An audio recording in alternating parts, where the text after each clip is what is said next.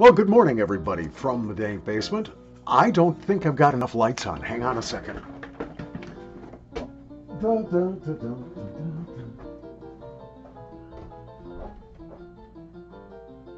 we'll see if this helps. Probably not much help. Anyway, greetings from the dank basement. I am Paul Shelbetter, your Wicked's Uncle Squinty. And today we are taking a look at this one from Rene Rosinski of Frankfort, Germany. This is called Nordwind. Now, if you've read the description, you know that this is a very old style snuff made from tobacco that has already been frozen by the first frost, green tobacco. This is a green snuff. Now they add a little bit of camphor to this and a little bit of bay leaf. That's interesting. I've never had bay leaf as a snuff component before. I bet I just wrecked this tear strip. I always do that with these. Rene, you got to fix your packaging machine, buddy. I'm going to end up just torturing this thing. Let's see if I can find a skizriz.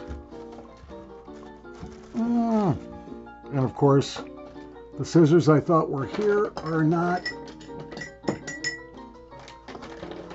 I got pipes, I got tobacco, I've got...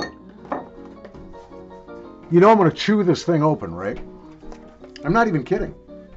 I might have to chew this open. Well, that worked.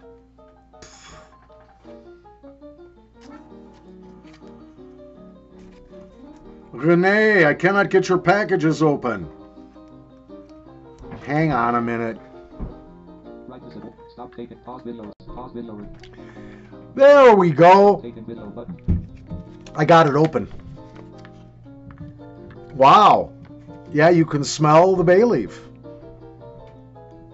Not really smelling the camphor. But this is a green tobacco. Instead of being matured or fire cured or something, it's just what happens to tobacco leaves when they have been frozen.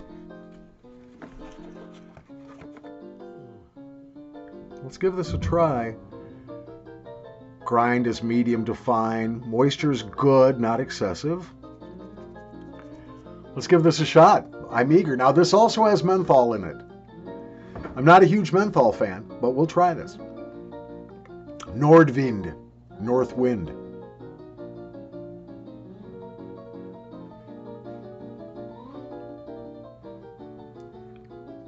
It's interesting.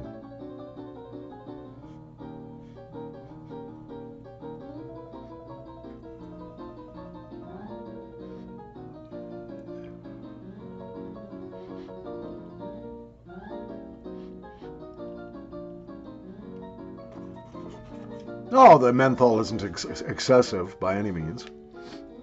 It's not bad. It's interesting. That mix of camphor and bay leaf against the green tobacco is quite nice, actually. Rosinski calls this one the frosty snuff. Pretty frosty.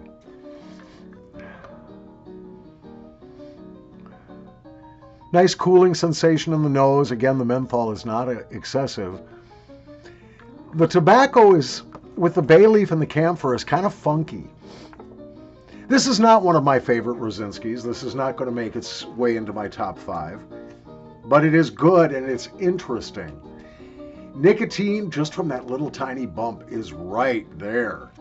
On my subjective scale, and this is based on my tolerance and not on any sort of scientific test, but subjectively on a scale of 1 to 10, where 1 is nothing and 10 is potentially way too much, just from that little bump, I'm going to rate this a 7.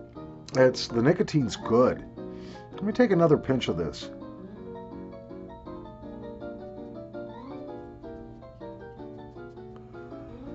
Ein Prosit.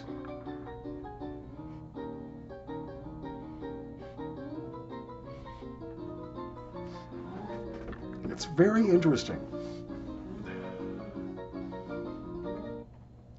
Well, on the squinty scale, where 1 is disgusting and 5 is delicious, I'm rating this one at a 4 to a 4.5. Again, this one is not going to be in my top 3 or 5 Rosinski snuffs. There are snuffs I like better. And as far as cooling in the nose, I actually prefer, the Brucelaire, which uses mint instead of menthol. But for a cooling, pleasant snuff, not too much menthol, interesting aroma profile, you might like this. So we'll give it a 4 on the Squinty scale. This is Nordwind from Rene Rosinski. I got this one as a gift from my friend Carlo, who is still living under the witness protection program somewhere in the Pacific Northwest of the United States. From the dank basement, happy that Easter's coming, I'm going to go on an egg hunt. Or not. But I'll probably eat some, Cadbury cream eggs or something. Easter candy. Delicious. From the dank basement, Paul Schellbetter. Thank you for watching. Thank you for subscribing. Thank you for hitting the like button. And most of all, thank you for your comments. Remember, your participation is my compensation. Once again, 4.5 out of 5 on the Squinty scale of quality, 7 out of 10 on the Nicotine scale.